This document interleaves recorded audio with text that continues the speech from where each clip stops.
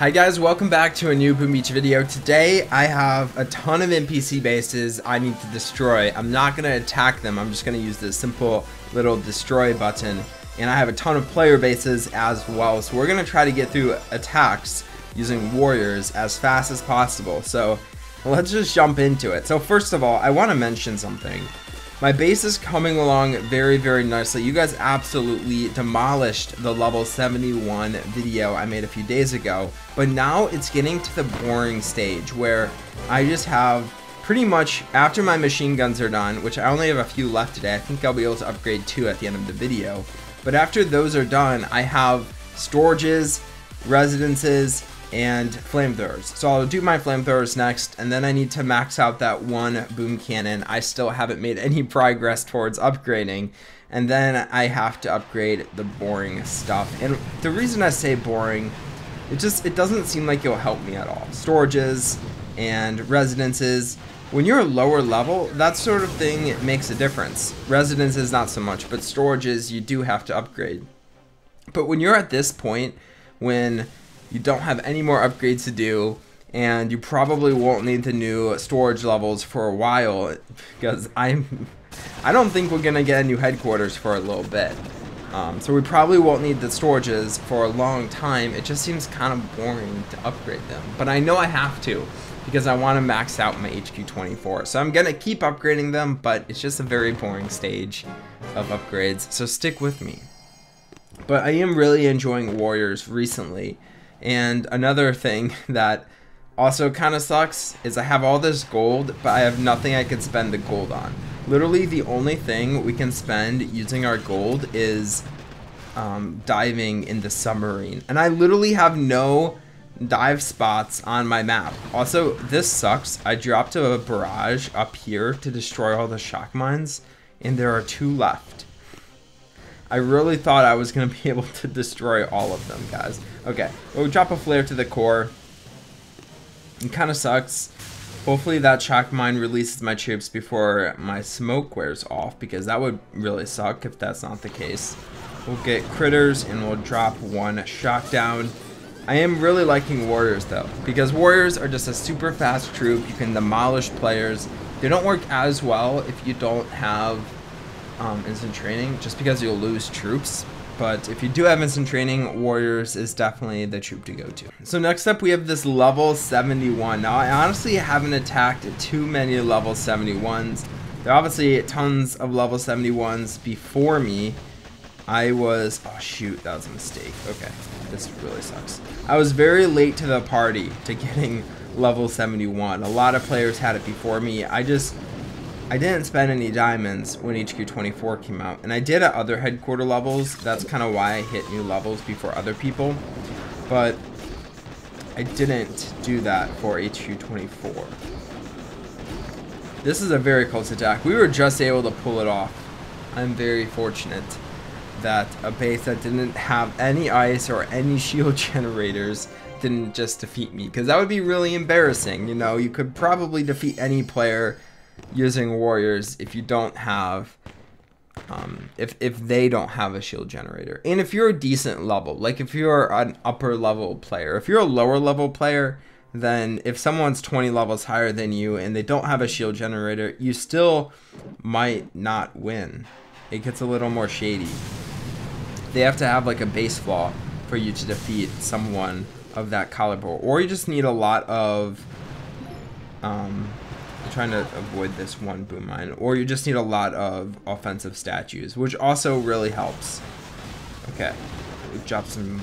Oh my gosh, those flamethrowers actually kind of hurt my troops. We'll get a med kit down on the way up.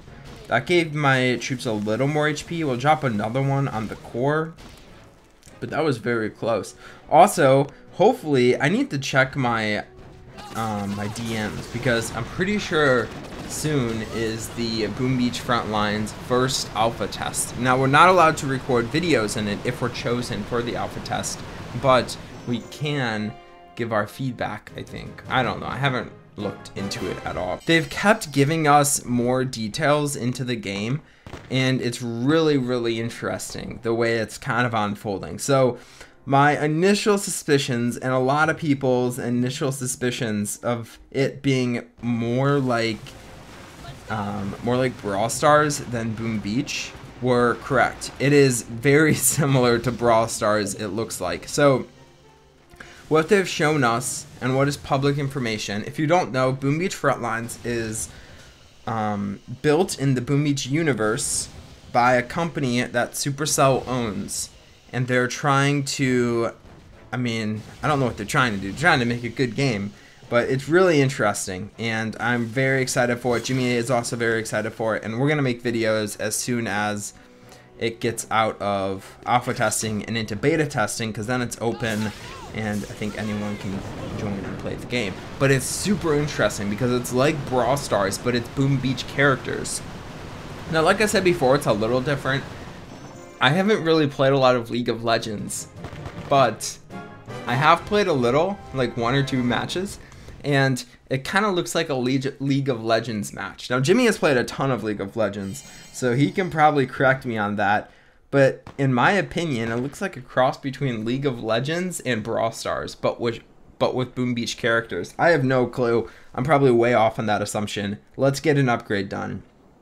So, looking at my base design, I have this one machine gun, this one machine gun, and I think that's all of my machine guns. That's so hype. I'm so close to finishing all my machine guns. So now we just have to push for that machine gun. Let's keep attacking. I need a lot more loot, but with warriors, it is possible.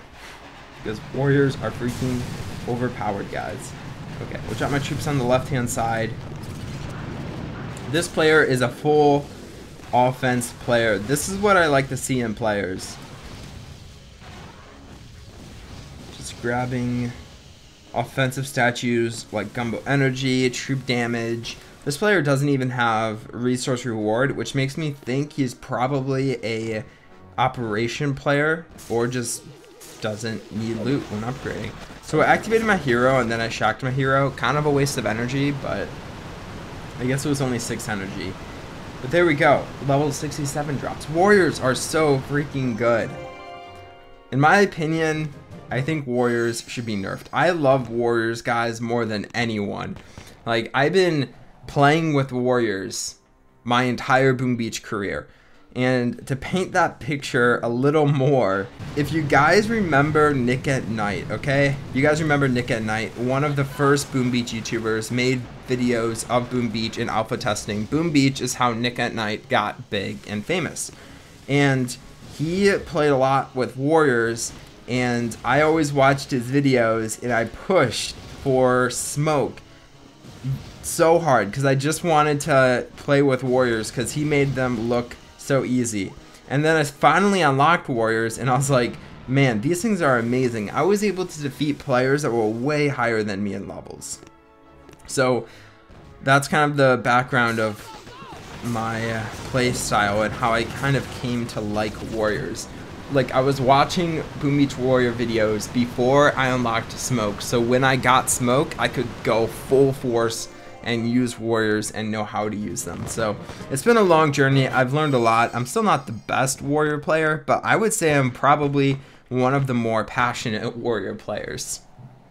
Like, I've never met anyone in the Boom Beach community that likes warriors more than me. I'm pretty sure there are no Boom Beach YouTubers that like warriors more than me. It's a bold statement, but I think it's true. I'm not just talking about using them, like, I'm actually talking about, like, liking them. I like them a lot, but I still think they need to be nerfed. They're just so good. They're just so good. But if you're gonna nerf warriors, you better nerf tanks, because tanks are just as bad.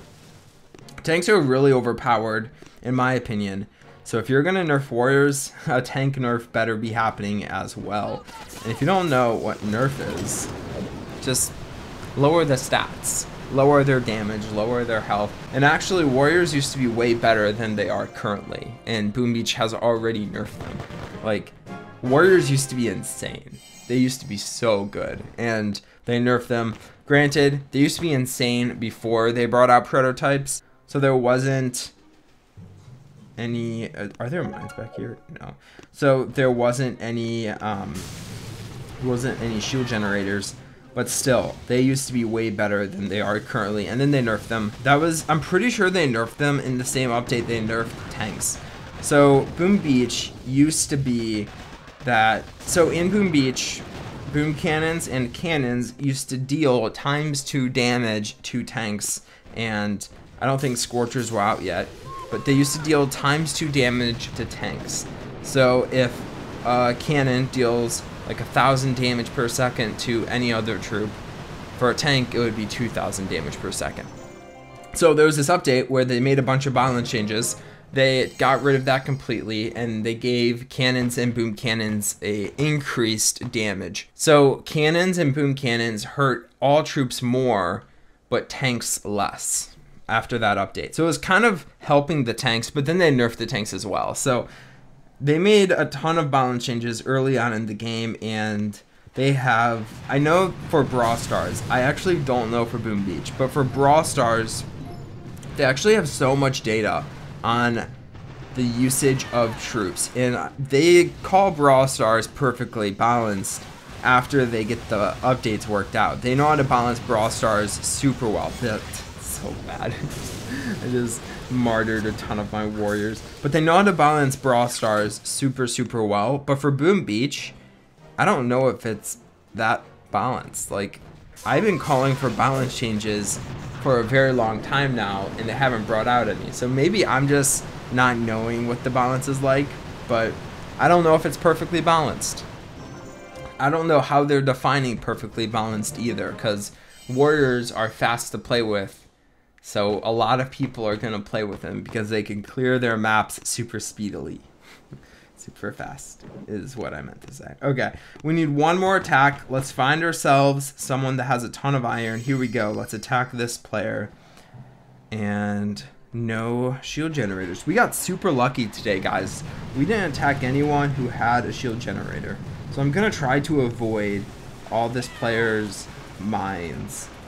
So this player has a giant mine line here, and I think I can avoid it. So we're going to try.